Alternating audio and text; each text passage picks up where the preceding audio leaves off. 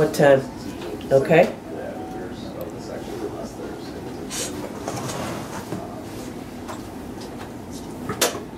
Sweet, sweet. Nice choice there, Tom. You're welcome. Who was that singing? That is Eve Cassidy, who died way too young, but had a wonderful chunk of recordings that her family and friends have been putting out the last few years. So people get ready. Speaking of people get ready, I'm looking at this huge coffee table, what they used to call a coffee table book. Is that's okay to call it that? Sure. Pat? Yeah. I didn't want to be... It weighs 5 pounds for those who can't see it. It's a huge book with hundreds of photos of Jerry Rubin, Abby Hoffman and the Yippies, and almost 100 interviews with various male and female radicals of the era. It's called Did It, and we're talking to Pat Thomas, the author of Did It, Jerry Rubin, an American revolutionary. First of all right, you're younger than me. Just a tad. Yeah, so you must have gotten into this guy possibly even after he passed? Or? Well, no, he died in 1994, okay. And I was born in the 60s. So, but I got into Jerry because I had a brother who was 10 years older than me. So in the early 70s, a copy of Steal This Book came into my house. And the rest is history, as they say. Yeah. And the many people you spoke to, you really scrounged around and found a lot of folks. Well, I had the help of Jerry Rubin's widow, and so I had a wonderful Rolodex with Paul Krasner, Rennie Davis, Bobby Seale, Country Joe McDonald, Nancy Kershaw here in Chicago, Judy Gumbo, all kinds of people. Right. For you younger listeners, those are all big names for all those of us going through college at the time and post-college in terms of, you know, some of the shapers of at least the messaging and the music of the day. Yeah, well, you know, it's an honor for me to be here in Chicago, because to me Chicago's ground zero, 1968 Democratic Convention, riots led by Jerry Rubin and Abby Hoffman. I thought they were led by the police. Well, you could say they were led by Mayor Daley. Yeah. So this book is Did It because Jerry Rubin wrote a book called Do It. That's right. Which was before the Nike swish saying, just do it. That's right. But also because there was not evidently a book written about Jerry Rubin.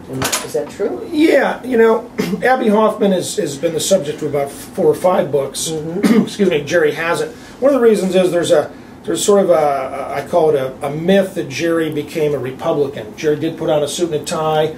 He was a progressive liberal Democrat. He was trying to get people to invest in solar panels and green energy. So I just want to say he didn't sell his soul to Exxon. He didn't become a Nazi. I'm glad you're doing that, because I actually appreciated him more as he got older. He was kind of in the same field as we were in the restaurant business, doing New Age-ish That's right. kinds of things. So I got a little more. A little closer to him, but I also was guilty of seeing Abby first. Right. And Revolution for the Hell of It and Steal This Book were 2 of the best things I ever read at that time. Right. Honestly, I just loved them. That's right. Because their fervor, especially as white guys against racism, it was a really important message to me to see confirmed that white people who thought about things actually had as much fervor. Sure. That's right. That's right. Speaking of fervor, why don't we listen to, I think it's track 9, and hear 11. Jerry's, 11 if you want. It doesn't really matter. Some piss and vinegar from Jerry. Okay. Right. Take it away.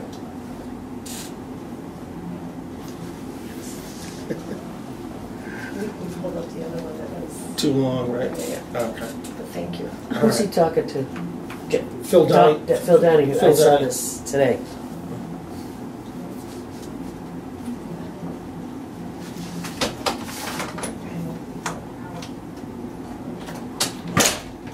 We also have 13. Okay.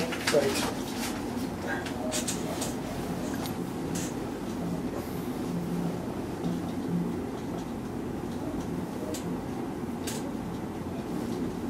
Hey.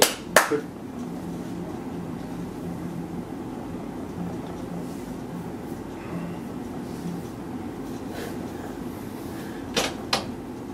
Wow. Wow. So that was on the Phil Donahue show. That's the height of the Chicago 8 trial. Jerry Rubin's on the Phil Donahue show in 1970, and you know, just spouting sort of outrageous yippie guerrilla theater tactics. Right. So do you understand that people like other activists around at that time felt sort of cringed when things like that happened?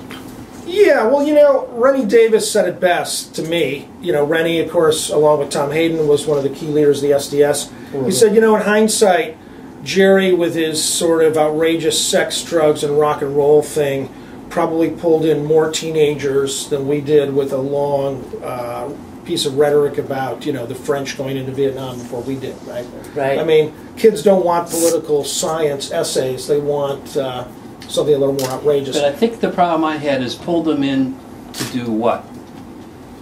Well, I mean, if sex, drugs, and rock and roll. Okay. Well, I mean, obviously, you know, things didn't work out too well here in Chicago in '68, but, you know, there were a lot of other marches, there were a lot of other protests. You know, so I would argue that, you know, you sort of need a combination of all these different factions, right? The SDS, Clean for Gene, were one group of people. Right. Smoking dope and getting laid with John Sinclair were another group of people. Right. But everybody had the same goal, which is to get Nixon out of the White House, which didn't exactly happen. And to expose the hypocrisy. That's right. One could argue that Abbey, in particular, because he was the sort of great writer, and maybe even a little more of a disruptor than Jerry, but they were maybe the original disruptors, if you consider the current occupant of the White House the ultimate disruptor. There's an interesting... Yeah, there's actually was an article in the New York Times comparing Trump to the Yippies. Now the difference is the Yippies were for black power, they were against the war. Right. They were for putting your body on the wheels. Yeah, Donald seems to be for pussy grabbing. Yeah. Very different. Very different. Very different. Yeah. But yes, the other thing is, Jerry pointed out, if you give a long-winded lecture, again, like a political science lecture, that's not going to be the front page of the news. You announce you're going to levitate the Pentagon. Or put LSD in Chicago's water supply. That's right. So, you know, these guys were manipulators, but their goal, I think, was... I think they were brilliant. Yeah. And I felt that way when I read Abbie Hoffman, that he was flipping brilliant. Yeah. Some of the nuances that your book shows. Now, you have... I don't know how much of this comes... how many pages of this in manuscript is your writing, because you have all of these interviews interspersed. Right. And you use them very well. The Phil Oakes story was very moving to me. Oh, great. Very moving. Thank you. Yeah, one of the things I want to stress, you know, this book isn't a standard Jerry Rubin biography. I go down the rabbit hole of many of Jerry's contemporaries: Phil Oakes, Allen Ginsberg, Nolan Mailer, Tim Leary. Most important books about the 60s tend to be written by white males, of which obviously I'm one, talking about a bunch of other white males. And there's a lot of women in my book, as I mentioned, Nancy Kershaw and Judy Gumbo. I interviewed almost, I don't know, about 25 women from the movement. And so for the first time ever, you're hearing both male and female voices. Amen. And I give you that big time, because the props you should get for the quotes that are by those women talking about dealing with those men back then. Right. And breaking out from under their shadow. Yeah. And a couple of them saying that Jerry was one of the more feminist of those guys. Yeah, that's right. Which I could see, just the way he ran meetings. Yeah. You also had a moment in there where Fred Hampton came and picked Jerry up at the airport because he was with Bobby Seale. And Jerry actually hitched a ride. But, oh my God, so cool that you've got Fred in there. Yeah, that's right. Well, you know, a lot of people forget that Fred is assassinated during the middle of the Chicago 8 trial, and I don't think that's a coincidence. Yeah, we never forget that. December 4th is like a holy day of obligation here. That's right. That's right. But glad that you, I mean, amazing that all of these people were in their 20s is the other thing. People were so young. Yeah. And also, the Yippies and the Panthers, they didn't have a Twitter account. They didn't have a Facebook page. They didn't have a LinkedIn account. We had a lot of nickels and dimes for payphones. Yeah, a lot of nickels and dimes for payphones. And again, mailing parties. I just want to mention we're talking about a book called Did It? Jerry Rubin, American Revolutionary, in case you're wondering what we're yammering about. Thank you for saying that. Do we have another clip that we want Yeah, to this is Jerry Rubin, again, talking to Phil Donahue on the Phil Donahue Show. Let's listen to track 13. This time I got the right one.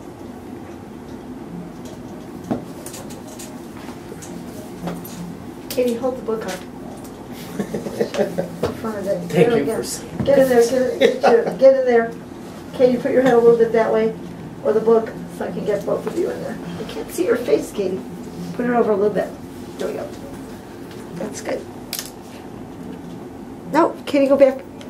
Put your, right there, right there. Perfect. Thank you.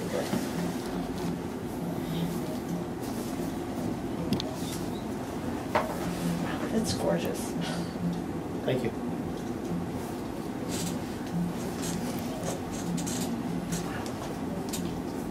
How many women did that? A couple dozen. There was about 100 people and about 25. Okay. Oh my God. I mean, that's great. That was one of the longer clips that he actually got a piece of talking in. I watched that show on at 5 o'clock this morning. Wow, cool. Yeah, yeah. And he in that clip he says, you know, America only responds to fire. Well, that's exactly. Do we think that's still true?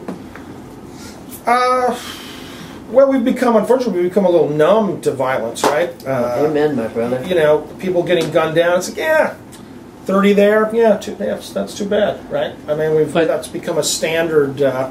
Some of the smaller. Well, we're not going to report that one. That's only 5 people. Oh my God! Right? Is he correct that we only respond or begin to change things if we're more polarized? That was another part of that particular interview clip. I know we just heard a little bit of it. Well, you know, it's funny. Like someone was complaining to me recently. Black Lives Matter shut down the Bay Bridge in Oakland at rush hour, and some people were saying to me, "Well, you know, they shouldn't have done that. They should have done something more off to the side, right?" Well, if you're not pissing anybody off, it's not a protest, right? It's easy to drive down the street and go, "Oh, there's some protesters over there," and then you know, have another drink of your Starbucks coffee and get on with your day, right? If you literally cannot cross the Bay Bridge, you're like, I wonder what Black Lives Matter are up to. What does that mean, right?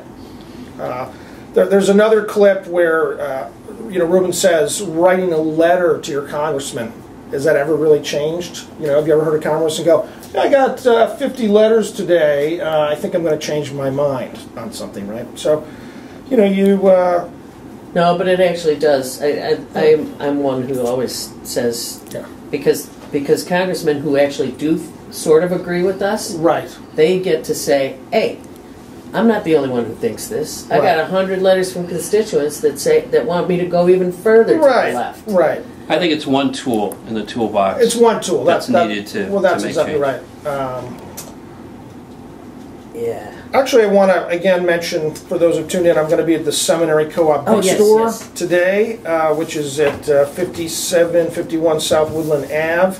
It's a free event from 3 to 4:30, and I'll be debating with Bill Ayers, infamous friend of Obama in the Weather Underground. You guys are debating, did you say? Well, I mean that in a playful way. Oh, okay. Yeah. Because we've been playfully debating too, I guess. I think we're going to have a mud wrestling match, actually. That's good. That's good. Yeah. I think you should, anybody who's down in Hyde Park should try and catch that, or anybody who can get there. It's that'll really be quite a good one. a beautiful book, but it's sort of like someone told you, you have to get rid of these shoe boxes of all these clips and magazine articles and whatnot, and you found a way to publish it. But well, I want to mention really quickly that I was given full access to Jerry Rubin's personal archive. I went through about 10,000 items, phone books, letters, photographs, and it's all kind of captured here in a very well done world's giant scrapbook. Yes, right. World's biggest scrapbook of the yippies. What would you hope someone who's part of Black Lives Matters, or maybe even #MeToo, would draw or from Occupy. this book today? Well, you know, Jerry's slogan, do it, right? I think there's a lot of us, and I fold into that sometimes, what I call armchair radicals, right? It's easy to be sitting there in the comfort of your home and send out a tweet saying, you know, I hate Trump. It's another thing to organize these amazing women's marches that we've had a few of.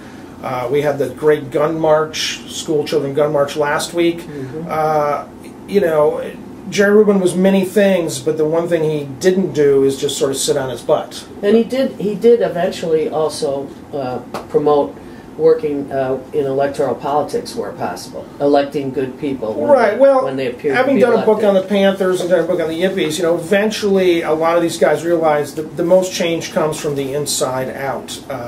I lived in Oakland for many years. You go into City Hall to go to the county clerk's office, it's all African Americans working there.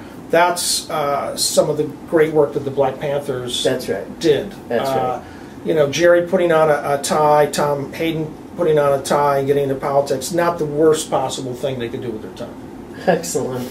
Wow, this is a treat. Do you have anything else you want to ask? No, I just want to plug the book again. Did it? Pat Thomas, author and really scrapbooker. Yeah, go ahead, Pat. And just say, come on down to the Seminary Co-op Bookstore in Chicago today from 3 to 4:30. It's free. You know, you can come down and, you know, pie face me if you don't like Jerry, or shake my hand if you do. Yeah, I don't think you'll get any pies in the face. Bill Ayers will be there with him, which might attract the rest of you. Right.